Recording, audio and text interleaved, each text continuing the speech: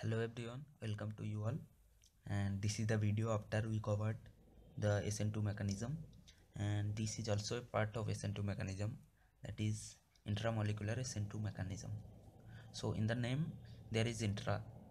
So what is the name related with mechanism? Let us see. Let's take an example that we have this subtrate, that there is chlorine attached with it, and also an element with the lone pair. So if we have lone pair carrying compound on the same on the substrate that is containing their leaving group also, so what will happen? This lone pair will attack directly here. If we are given another nucleophile, so that will not act here because we have this O containing the lone pair, so that will directly attack here. So there is a formation of cyclic compound here. So that is why in the name it is given intramolecular. Within a molecule we have leaving group also as well as nucleophile here. So this is cyclic compound, and let's come to the next point, that is also a part of intramolecular SN2 reaction, that is NGP. NGP is the neighbouring group participation. From the name itself we can sense where there might be nucleophile as well as leaving group on the same substrate. So let us start with it. So one point I will show you, that is NGP proceed through SN2 mechanism. NGP has the mechanism, is same, that is same as SN2 mechanism with unexpected high rate of reaction. So our the rate of reaction is very much higher than normal SN2 mechanism. Okay, so if we see the condition of NGP, what are the condition, what are the circumstances on which NGP will depending on. So let's see, we have to have the nucleophile and leaving group on the same substrate. Nucleophile and leaving group should be present on same substrate as intramolecular.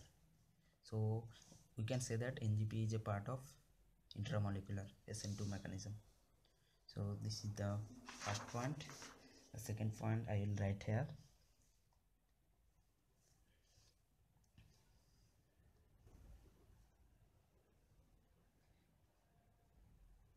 Internal NU and leaving group, let's say L. Internal NU and leaving group should be in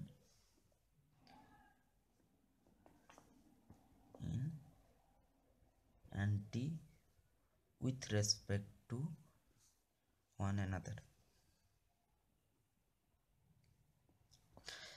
Internal nucleophile and leaving group should be in the position with respect to one another. It should be in the anti position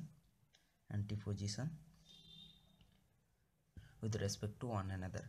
I'll explain this also while I will be taking an example or mechanism.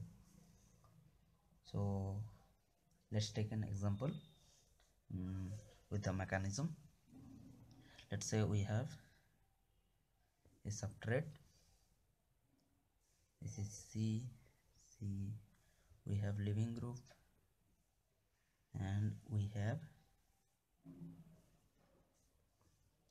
a nucleophile, a group with lone pair. So if we have a group with lone pair, let's say Z, so I have to connect Z, so it can be like this position Z, and second way of connecting this is Z. So this is A way, this is B way, means I can connect either this way, I can connect either this way. So in the second point, if we look at that internal nucleophile and living group should be in anti position with respect to one another. So this should be in anti position, they are not in the same side. So the B path will not be there, this should be in anti position with respect to each other. That is the main motto of this line. So why it is then while proceeding the reaction, you can see that the lone pair is directly attacking here, as this has lone living group, so living group will leaves out. Okay, so there is a formation of cyclic compound, so that there will be Z, and that is, and there will be formation of a carbocation. Okay, now if we are given the nucleophile, so now the nucleophile has two paths, it can attack here, it can attack this carbon also. If this is a asymmetric, then there will be two paths, it can attack here, it can attack also here. The both will give the different product. If we attacking here, there will be some product that will be other than if nucleophile attack here. So let's see what is going to be happen here. Let's say nucleophile is attacking here, so what will happen, this will be break in this way. Let's say this is a pathway and another, that is it is attacking here. Let's say this is B pathway, so it will be like this way, B. Let's do one thing, let's say these are CH3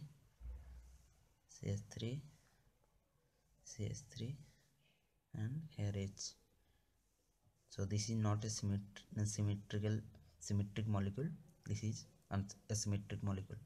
So let's write the product of A, that would be CH3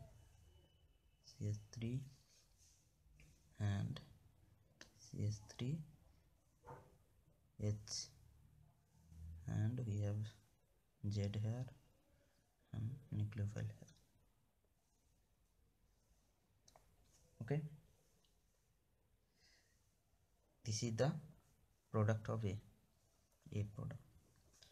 So if you write the second product following the path B, that would be CH3 and we have nucleophile here and we have Z here and H and CH3. So if you see that both product A are not equals to B, they are different, they got the different product. So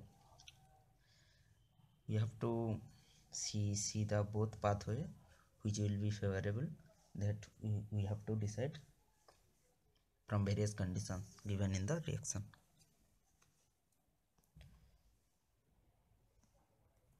So about the product I will comment, I will add one line, that is SN2 mechanism. SN2 is happening here two times. First time when Z is attacking here, and second time when nucleophile is attacking here. So two times SN2 mechanism are happening here. So when the first time it is happening, it gives the inversion product. So at the second time when the nucleophile is attacking, that then got second time inversion. So first time inverse got second another inversion, so get the retention product. So two times SN2 mechanism happening,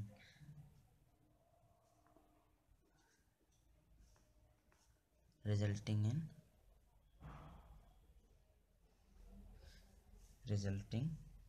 retention product.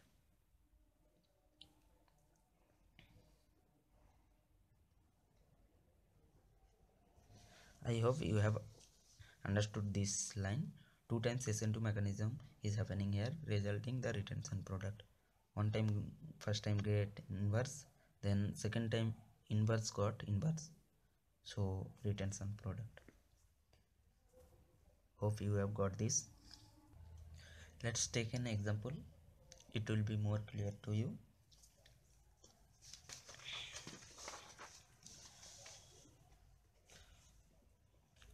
Let's say we have a subtrate CH Br CH3 CO minus, and we have O. So we have this, and we have also nucleophile OH minus. So what we have seen earlier, that OH minus will not attack directly here, because we have the group, one group with negative charge within the molecule, so intramolecular will favor first, rather attacking of OH minus here directly. So first make intramolecular. Let's say this is attacking here and it is leaving out. So there is a formation of cyclic compound CH C double bond O, and we have a cyclic compound O is attacking here like this. So now we have the ring of three member ring. So if we can remember, 3-member ring has higher strain.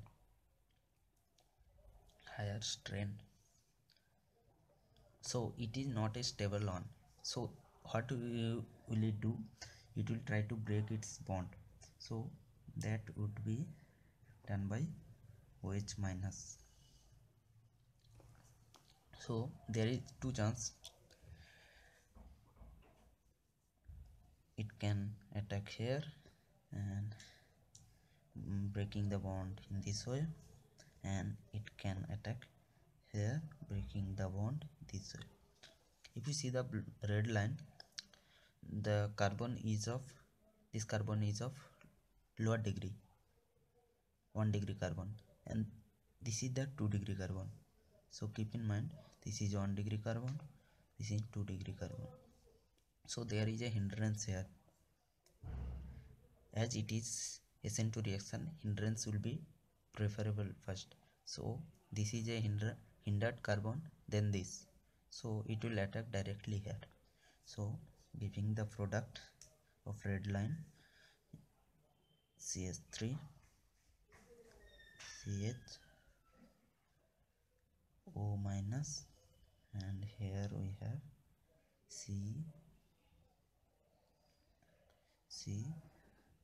COH O. Okay, so now what will happen? This is carboxylic acid, so the H of carboxylic acid is very much acidic, so this will come to here, and after that this one will be CH3 CHOH CO minus and double bond O. So keep in mind that there is a transfer of hydrogen, H plus proton transfer is taking place here,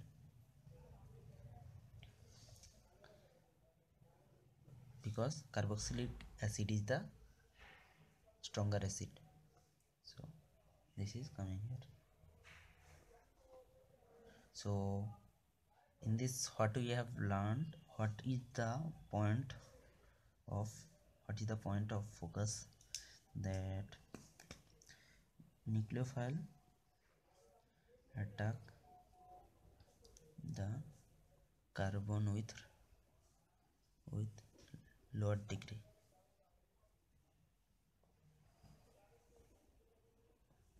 So this is the lesson we have learned from this example. If we take another example for deciding the rate of reaction, let's say we have subtrate like CH3 and we have beer here and CH3 here and NH2. Same way here also, here beer is here on the opposite side, CH3 NH2 and CH3. So we have to decide whether first one give the higher rate of reaction or second one give. So if we see here that this is lone pair and this is the leaving group, this is lone pair and this is the leaving group. So in the first condition they are on the same side. In the first subtrate you can see they are on the same side, but here they are on the anti side. So second reaction has the higher rate of reaction than first. Okay.